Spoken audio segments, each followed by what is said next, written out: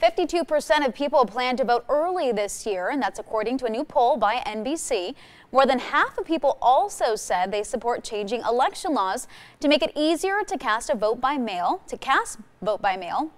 because of the pandemic. Now, 57% of people say they doubt the election will be conducted in a fair or equal way.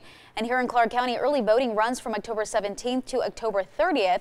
You can drop off mail-in ballots at any early voting site. Some drop-off locations will be open from September 28th through October 29th. And we do have a full list of those locations on our website, ktnv.com/links.